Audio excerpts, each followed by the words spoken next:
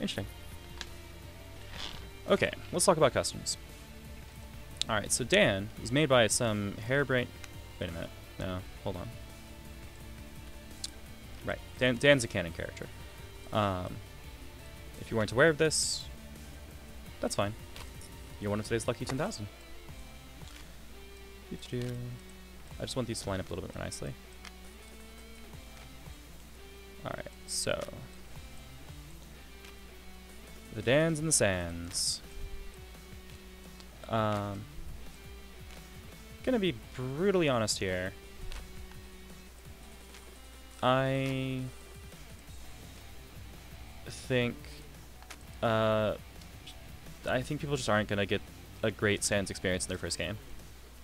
I think he is the kind of character who, like, the first pass through the kit, you go, oh, that's what I was supposed to, okay, that's what I had for that. That's the tools that I had. That's what I was supposed to do. That's, okay. And then the second pass, you're like, all right, now I'm going to start pushing these buttons and making them do stuff.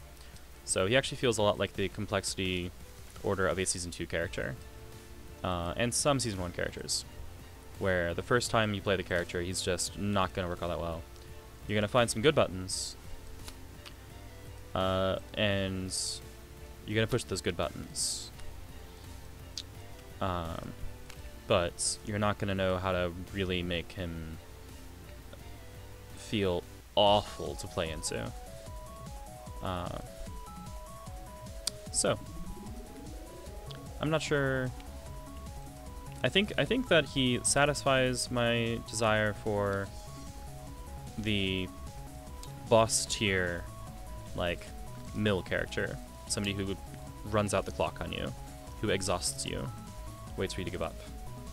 I also think he's very hard to play. Probably the hardest to play of... Well, let's hold that thought, because we've got more to talk about than the ones I'm used to. But when I made him, I think he was the hardest to play of the boss characters that I had run into yet. Dan is boss tier, he beats Sans. Yeah, I mean, obviously. It's canon. Hey, if you click random boss, you'll get Dan sometimes, so obviously he's a boss character. Excuse me. Wait a second, to the... Huh, interesting. Alright, we're gonna let Sans rest. I like Sans, but Sans is designed to be a lot of things. None of those things is especially fun for the opponents. Sans is incredibly threatening, potentially even overwhelming, and definitely feels very unfair a lot of the time. Usually in ways that feel cheap. Like, Sans has a turn 1 Ultra, does 7 damage. You can't cross out of it. You can duck into it. That's all you can do. Sure. You know, just eat 7 on turn 1. Like, that's brutal. 8 if he has the EX. Costs nothing. I love this design. I like this card a lot. It's not necessarily healthy, and it certainly can be frustrating to deal with, because it just is completely unfair. But I also think it nails the thematics that I wanted it to nail, so I'm really happy with it. Oh, and by the way, as a note, I did not make these frames or this graphic design. I designed the character / the cards, but graphic design was the work of Moriatti, so thank you, Moriatti. Betrayal is such an obviously outsized card. Like, numerically this card makes no sense and shouldn't exist. Like, this has a delta of 12. Like, it does 9 damage and it has 3 armor. This is totally broken. More defenses than it could possibly need. It's disgusting. And the boost is probably better. Like, unfathomably strong. So, yeah. Weight of Sin. One of the worst attacks. It has a force cost, which might seem strange if it's one of the worst attacks in his kit. However, a force cost means you can invalidate it if you wild swing it. This is important, especially because Sans will often end up having to wild swing at range 1. Because at range 1 he does not have his big dumb threats. He has some good stuff, just not what he really wants to be throwing. Anyway, also the opponent discards their hands, no limit to the number of cards that can hit. That is, you know, potentially game-ending. In fact, when it hit me, if I recall correctly, I didn't have enough force left to pay for my block to be able to block, like, to gain armor to not get stunned. So it stunned out my block because I didn't have enough gauge to cover it, which is absolutely brutal. So Weight of Sin is essentially like the backbreaking command grab. Eviscerate in Galdred's kit is the same style. Color Spray in Eugenia's kit. Chokehold in Gabrik's kit, or Gabrek, either way. And what's the Ultimate Atomic Buster? Yeah, Ultimate Atomic Buster in Zangetsu's kit. Lots of just destroy all your resources. Tager has like a miniature one. He doesn't have one that wipes out your entire hand. It just has one discard. So he does not have that kind of chokehold, crush your opponent down to a certain number of cards. Oh, Satoshi also has one, which is kind of weird, but he does. Anyway. Oh yeah, and then the boost is importance that he has, but not very good. Don't come back. Absolutely stupid. Like, utterly ridiculous. Completely godlike special. You can never make a card like this. This is horrifying. So firstly, the fun thing that I did, that I like that I did on this, is that it's push 8 and then +1 power per space the opponent was not pushed. Push 8 and exceed is the way that we implement push as far as possible. Because 8 is more than you can ever push. Right? Like, if you're excuse me. Here, lads. Wait. Oh, right. I have a search window open. Doesn't work. There. Yeah. If Ryu and Ken are fighting, as they do, and Ken pushes 8. Well, sorry. If Ryu pushes 8. 1, 2, 3, 4, 5, 6, 7. You just can't get pushed more than 7 spaces. It doesn't work. So 8 is actually excessive. Like, it's actually impossible. So an effect that says push 8 is just push as far as possible. Like, that's how we template that, to be simple. And to be short. So attaching a value based on the number of spaces not moved to push 8 is quote-unquote cheating. It's getting around the, like, intuitive effect, because that also means this is always going to have at least +1 power on it. So the card is dishonest. It looks like something that it isn't really. What it is a card that is above curve, so it beats dive, has 4 guard, so it beats most fast projectiles, closes 3, so combined with the guard, that means at range 1 it beats cross, and grasp, and anything fast, really, and has a high enough push to beat anything guardy that is close range, and so much damage that it beats anything that can't be moved that relies on defenses. So it destroys focus, it destroys sweep, it counters assault because it guards through it and hits back, outspeeds dive, doesn't get stunned by cross, so it can catch it if you start at range 1, and doesn't get stunned by grasp, so it counterattacks it. It beats everything.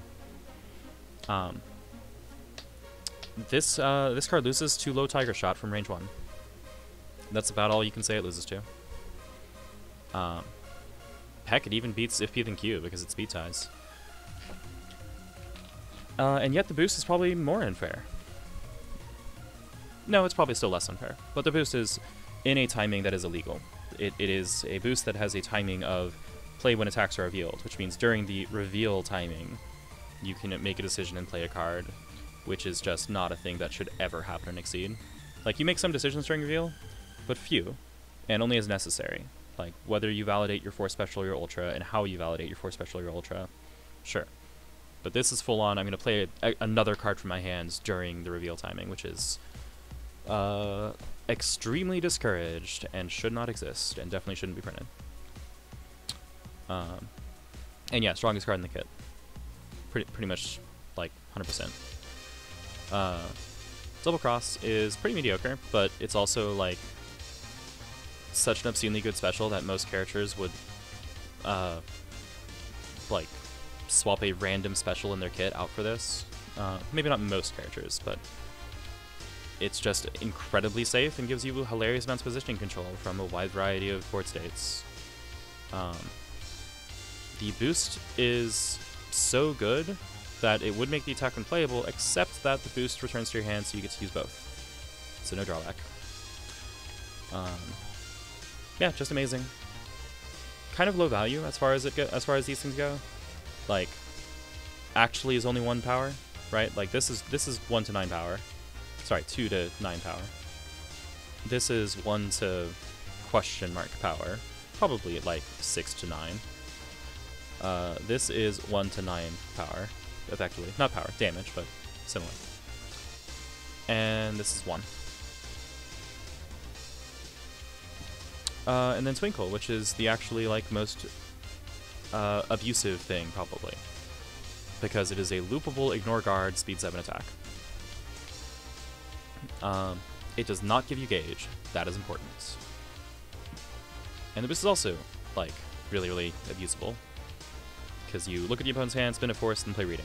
Or play reading. This doesn't seem like the best use of your time.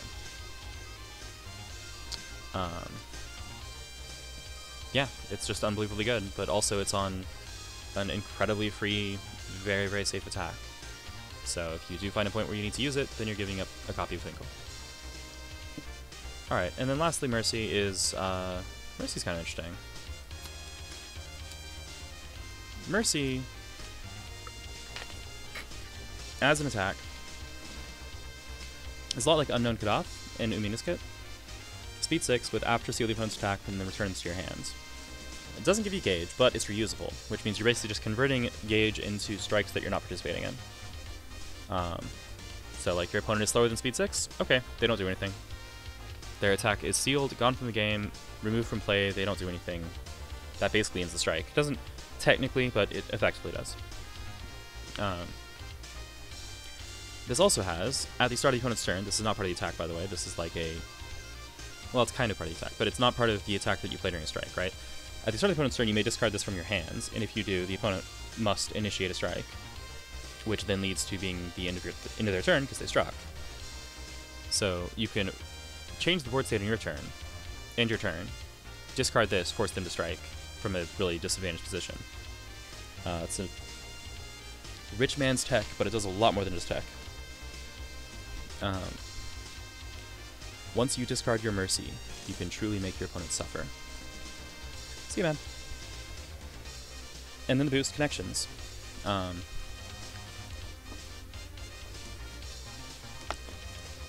mean, it is very important that he does not have a way to sustain a boost. Connections says the opponent is striking next turn. If they don't strike next turn, they probably lose the game. Certainly they lose 1/3 of the game. If this card is in play for 3 consecutive turns, it can win the game against any opponent.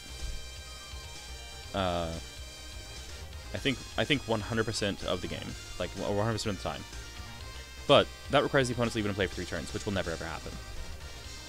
So typically what's going to happen is you'll boost this, the opponent will strike, and then they have to eat a, you know, very free 9 damage betrayal or something like that.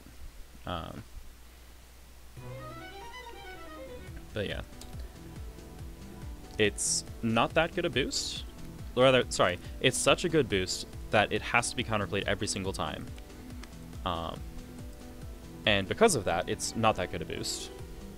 But that's fine, because, like, this attack is thematic in a way that I like, is kind of important, and is also a little bit, like, is low value. Because this is very much an attack that says you're not losing. You're finding a way to not lose. You're not really winning. This does nothing to help you win, but it stops you from losing. And that's important for specifically this character. Anyway, I'm very proud of Stan's design. I like him a lot. We're going to try to go a little faster here, because otherwise I'll never get to the power budget breakdowns. Danica Patrick. Minato but better was this character's design. Character ability is literally Minato. Gauge cost. I think also literally Monado's. Overdrive. That's interesting. Overdrive on a character with transformation discount. I already have been playing with this, but it's nice to see that somebody else is doing the same. Because having a gauge discount on your Exceed means that Overdrive has fewer cards to work with, which is weird. So specifically this, when you Exceed effects, lets you stock your Overdrive, because if you Exceed with a heavy discount, you're not going to have much in your Overdrive. And then whenever you seal any number of cards, Designer clarified, by the way, that's supposed to be one or more cards, you may then return a card from your sealed area to your hands. Insanely good, considering what this character can do. Shocking that I don't think I ever saw my opponent use it. Not sure that he noticed it. And then the Overdrive, which is just Overaguruma, essentially. Like, it triggers at the start of your turn. I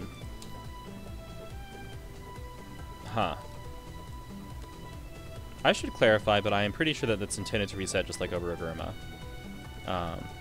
However, the wording on it is subtly different. This says your next attack. This says your attacks. I assumed it was like the Overaguruma, because that's obviously what it's adapting. Anyway, this character was Monado, but much better, with fewer weaknesses. Harder to fight. Jump the Sonic is strictly better Jump the Shark. Boosts identical. Space Storming is strictly better Barnstorming. By the way, when I say strictly better, there are niche cases where having a higher speed or doing more damage is actually to your detriment, but those are extremely niche. So those are matchup warps, not like card properties. So Space Storming is, in the Arcane matchup, potentially slightly worse than Barnstorming. But as a card, Space Storming is strictly better. Anyway. Wheels of the Past is obscene. Like, bleh. Outrun the Past is wait, hold on. No, that's Weight of Regret. Yeah, Weight of Regret is an incredibly good transformation, and this is strictly better. So, yeah. Yep.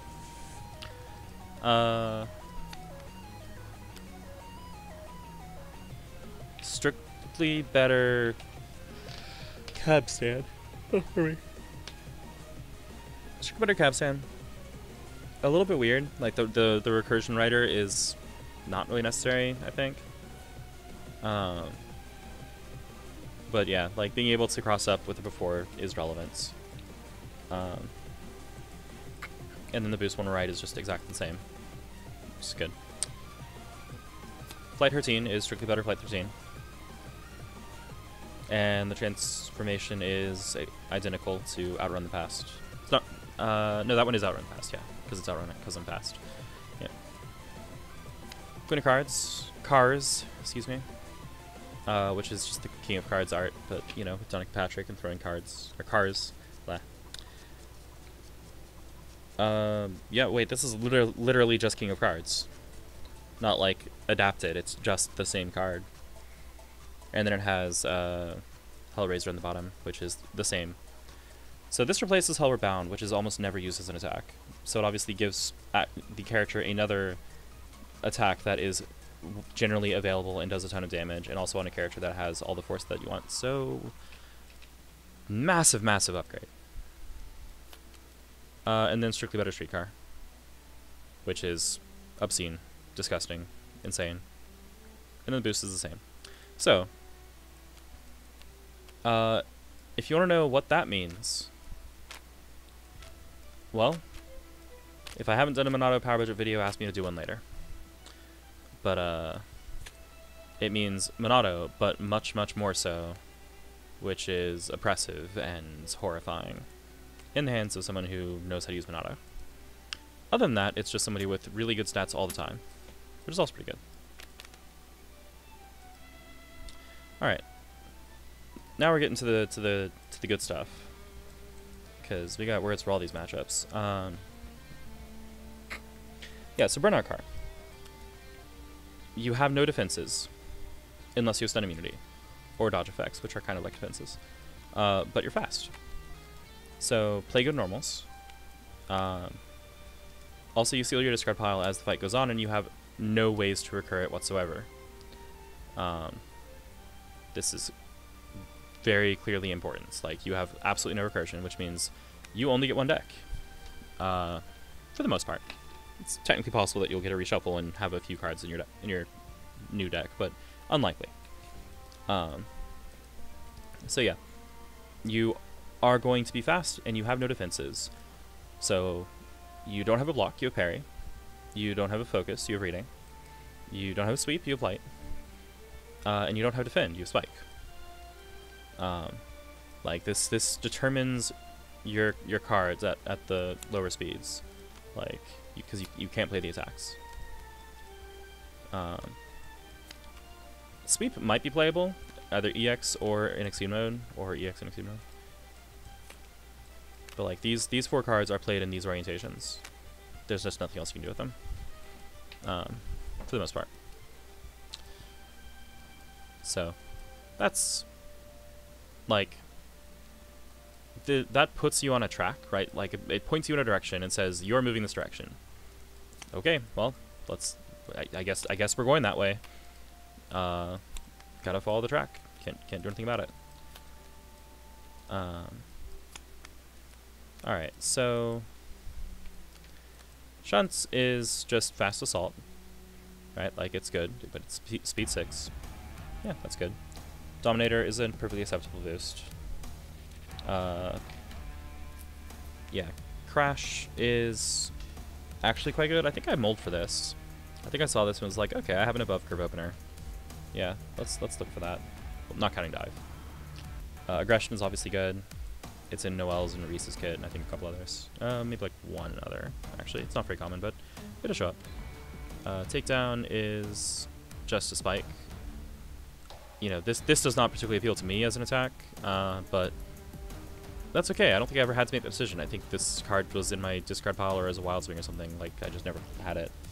Nitrous is cute. It's a very high cost for worse Swift, but then again, this character can also make bank on that, because 1 point is a huge threshold when it comes to speed. Something that I think it was Taxi who stated this first in these terms, but the difference between 2 and 3 is massive. +2 speed and +3 speed are a world of difference. +1 speed and +2 speed are different, but not as different as +2 and +3. This is why that is the case is a long story, but it's breakpoints and magic numbers is what it boils down to. It's the way that cards and attacks interact in Exceed and the way the normals work. So an extra +1 on top of things is a big deal. All right, what's next? Trade and Paint.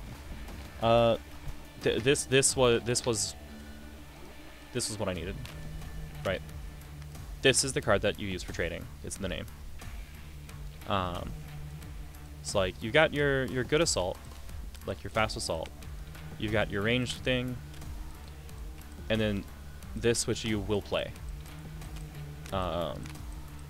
Just play it. There's no, like, you can play the boost, but only if you have Road Rage in hand. Otherwise, you're playing this attack. Road Rage, by the way, good long range move. It's just a rolling ankle grab that hits the entire screen. Which, you know, not bad. Like, that's perfectly reasonable. Sometimes you just gotta get across the entire map.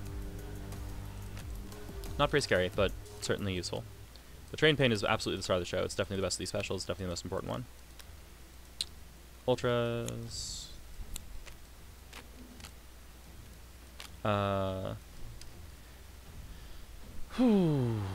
Burning Lap is really good. Again, just be fast, go in, deal damage. Oh, but, you know, it's got this boost on it, so... Oh man, Showtime's pretty good, but it's got this boost on it. Man. Yeah, I think I just played the boost here with no hesitation, and then I don't remember seeing this boost, like, in my hand. I remember seeing it in the kit. But, like, I think I just played Crash Breaker at the earliest opportunity. Because this is incredibly good. Like, it looks symmetrical, right?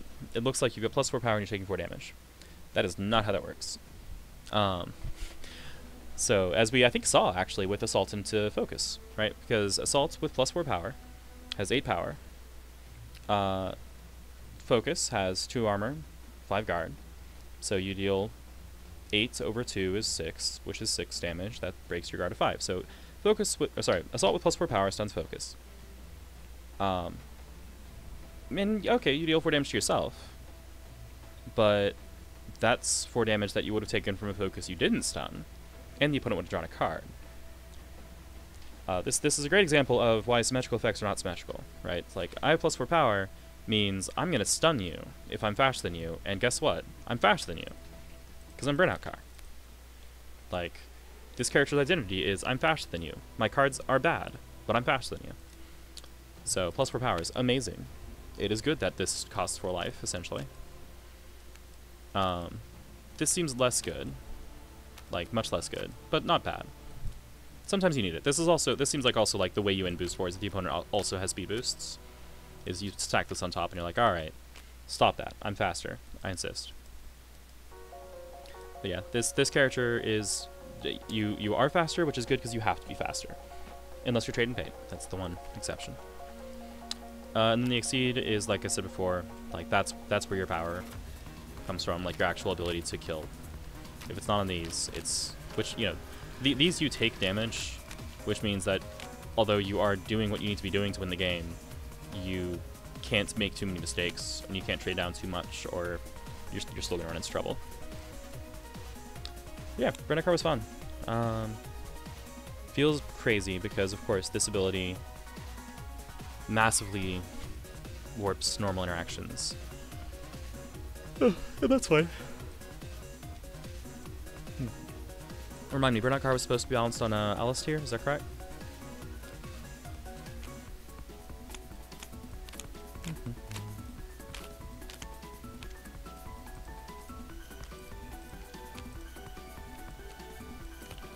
Alright. No balance considerations. Okay, cool.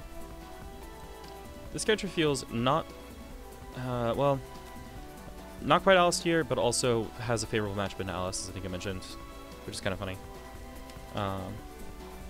But yeah, definitely has the feel of, like, my cards have very discrete values. I have my ranged option. I have my long ranged option. I've got a boost that gives me the power that I need. An assault that I'll be happy to play at every opportunity. And a card I used to trade. And then there's other stuff, but these are the things that are, like, salient. Those are the cards I care about. We didn't really get to see MissingNo shine. What's the Exceed side? Oh, sorry. Here you go.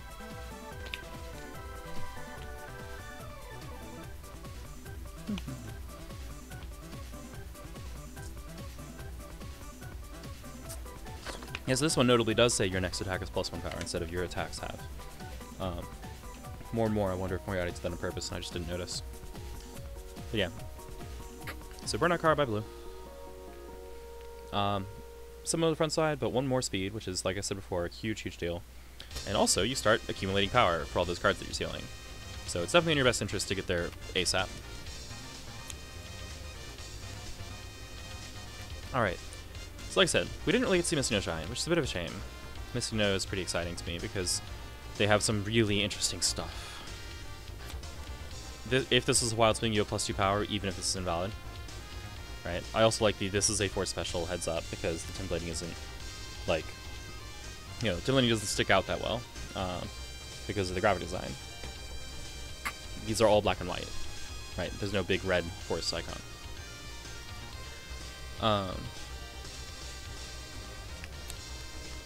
Then there's the 3 water guns, which let you set them with another card to modify them. These are basically like hidden boosts that you play during the set timing, which is neat. It also has weird interactions with forming EXs amongst themselves because they can't EX.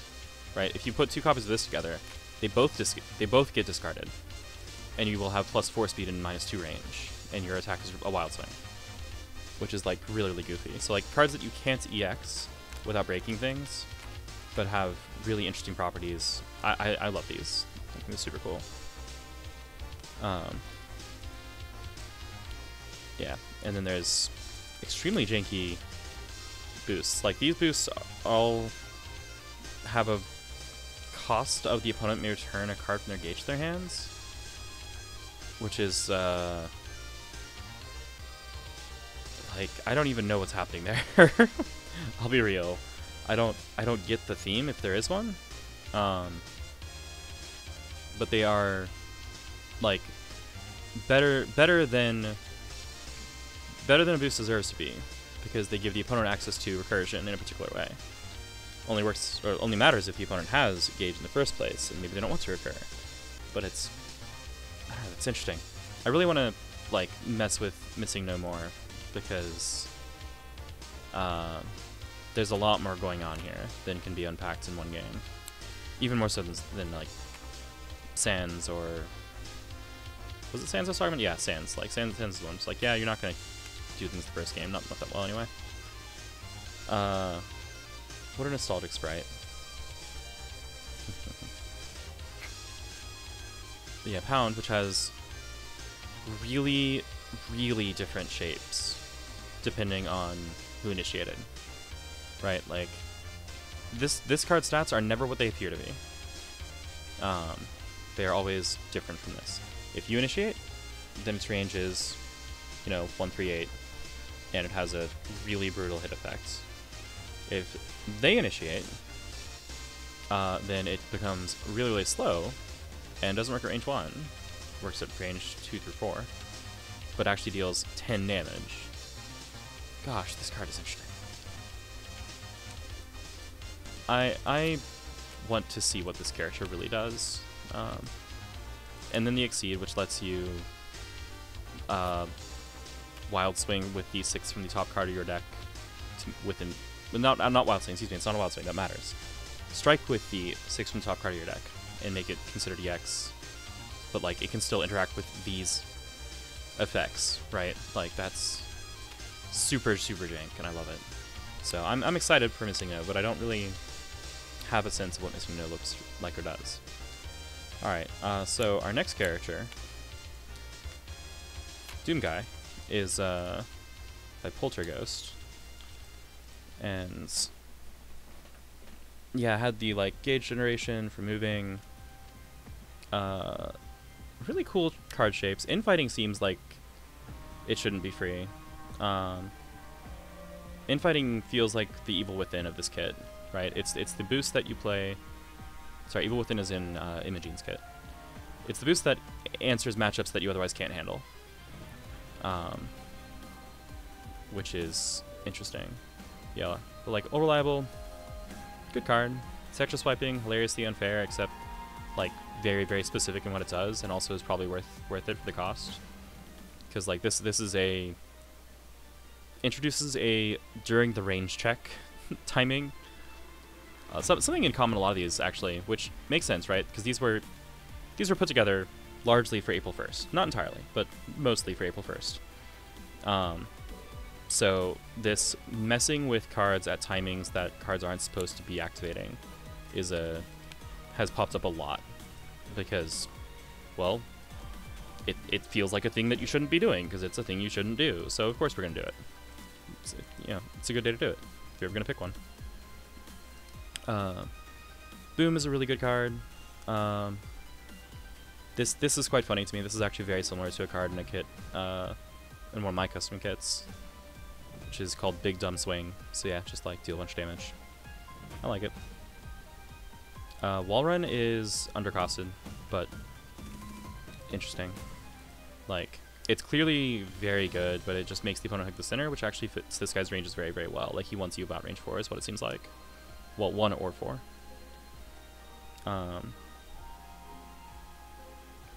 Yeah. Man, there's a lot of cool stuff going on here, but like mostly ranged character, some very specific utility effects, and then piles of stats to throw at you the rest of the time. Doom is fun. Not sure exceeding was worth it. I think I would have just thrown more resources at the ultras. Because have you seen these ultras lately? Oof. Trillion is the strongest character I've ever seen. If you weren't watching the Trillion game and you want to know what Trillion's like, just imagine that you have +4 power, +2 armor, +3 guard for the rest of the game. Cool.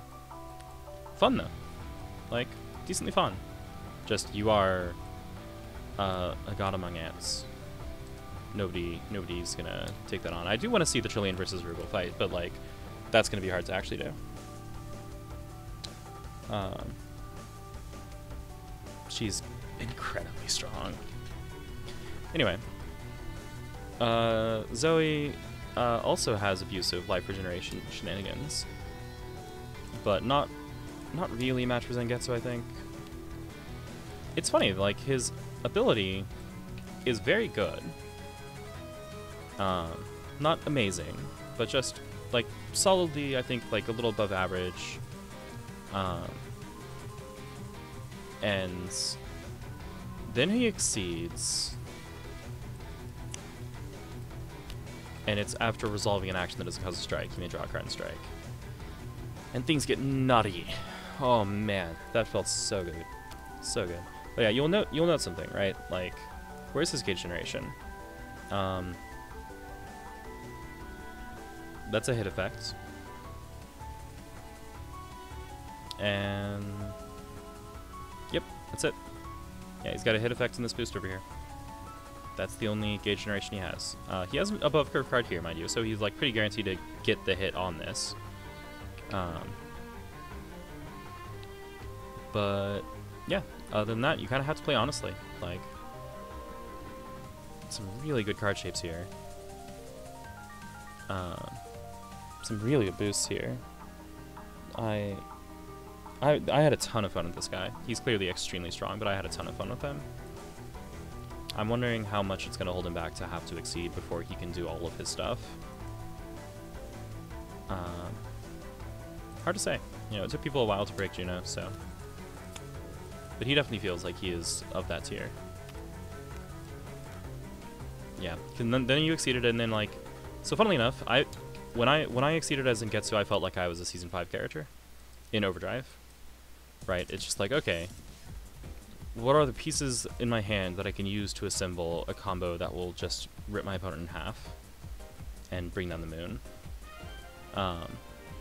And it was managing momentum and resources, and then like doing the follow-up in a way that was so efficient that that part felt like a Season 2 character, where it's like, oh wait, this doesn't actually cost me in the long run what it should.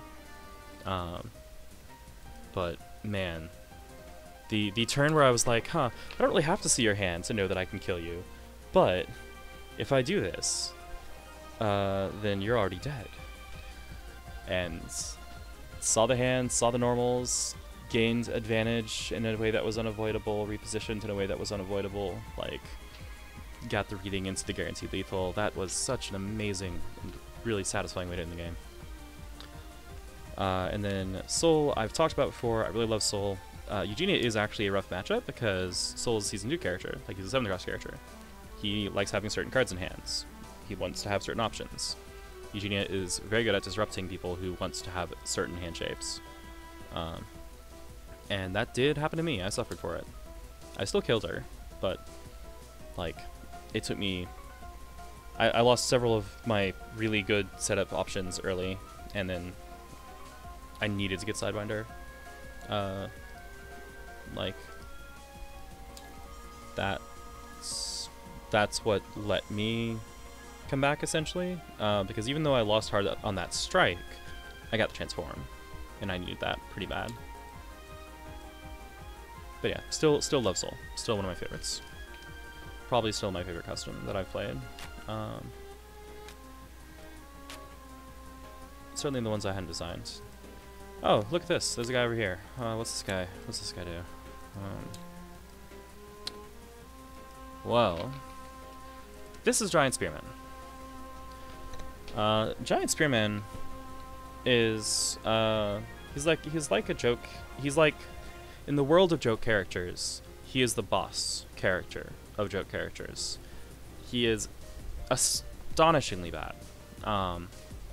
Still playable though. Like, not literally unplayable, just the jankest, most Red Horizon of boss characters. Alright, so your exceed cost is reduced by 1 for each point of damage you've taken. You and your opponent's wild swings have hit +2 power, which in the mirror match is rocket tag, like I said. You're just hurling nukes at each other and seeing what happens. But yeah, so like your exceed cost is 15. So basically this is, you can exceed it free. You can exceed for free at Half-Life. Gordon Freeman custom win. But what's the exceed mode then? Angry Spearman. You turn red. When you exceed, return all copies of Spike from any area to your hands. When you're your opponent wild swing, and whenever you reveal Spike, your attack hit +2 power. Execute trigger each time it would occur. Doesn't really, template doesn't make all that much sense, but it's fine. So your wild swings.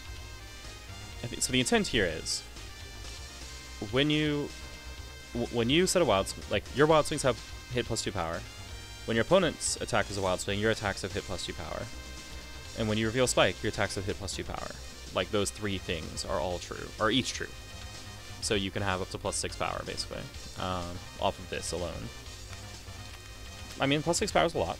+2 power is a decent amount, honestly. Like, your wild swings +2 power, not bad. Yeah, like, front side ability is okay, but it also buffs the opponent, which is obviously clearly, like, very, very awkward. Is he fast, though? I mean, he's got on curve, under curve, no curve, doesn't count, comically under curve, above curve, whatever that is. So he has okay wild swings, but they don't have very consistent ranges. It looks like his range is mostly 2. Alright, so Phoenix Descent, bad damage. Guard it doesn't really need, and that doesn't really do much for it. Not necessarily good positioning. Boost that does nothing. Literally nothing. Very, very silly. Mostly an evasive tool for this after effects. Attack is like not the worst thing in that it does beat focus at range 1, but still pretty bad.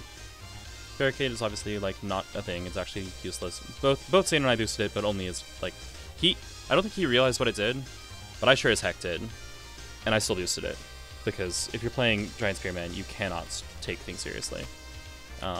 There's no purpose to it. Minigame, which has a reveal timing, just like several things we've seen today, which mess with the game's pacing and slow it down in weird ways, but whatever, it's fine. Your opponent gets the number between 0 to 3, and then you reveal your hand. If you have a different number of spikes, and that attack hits. Yeah, it's cute. It's a pity that the attack's actual hit effects, or sorry, the attack's actual value is so low. It's only 2 damage, right? At 3, this would be a playable card. One-on-one, again, completely useless, comically bad boost. Has maybe like one niche use, which is that you're going to deck out, you need to get rid of your normals, you can't move, and you can't change cards. Because remember, this does not allow your opponent to discard their hands. Right? You don't even give them a chance to make that mistake. You're instructed to inform your opponent they may discard their hands. Wait, actually, sorry, never mind. You inform your opponent they may discard your hands. But not only do they not get to do it, if they did, you'd still have no hands. Yeah. Rolled ankle grab is just really, really awkward before advance 4. After retreat 1, it does set up range 2. But that's okay, because this has the actual playable boost on it, right? Like, none of these boosts are playable. But this one is. When you reveal your attack, look at the top card of your opponent's deck. Ethan whispered speed into their ear, which is like, whatever. But a little bit of foreknowledge and potentially a reading setup, like if you... Because you have about a 50-50 chance of getting a normal, right? Like, if you don't care about any other information, you just look at it that way. 16 out of 30 cards are normals. Which means this, in advance of a reading, is potentially quite good. Because one turn after they draw, you can then hit them with it. And they can't do anything to get rid of it, importantly. Alright, Self-Sling Slash. Like, actually not a bad special. Comically a good special in a lot of cases, because if it works, it's hilariously punishing, and it's not too hard to make it work. He's not very good at forcing discards. He does have one force discard effect, but it's on attack that mostly isn't going to hit anyway. Drops power pretty sharply, so if people are actually like paying attention and keeping their resources high, it's obnoxious. Sorry, no, not obnoxious, it's unplayable. But, you know, decently often you can be at like a middling amount of hand size, and then you can pop a reading into block or something, and this'll do a job. So yeah, this does a job. It's not bad. Just don't let the after hit you. That would be bad. Auto attack, which does nothing. Well, no, this boost has a niche use in the Clippy matchup. All right, another timeline and face room. All right, face room is legendary taunt, right? Like, it's a weird thing that's not even a good defensive option, but it lets you play other attacks as its after effect. Unlike legendary taunt, it doesn't just win.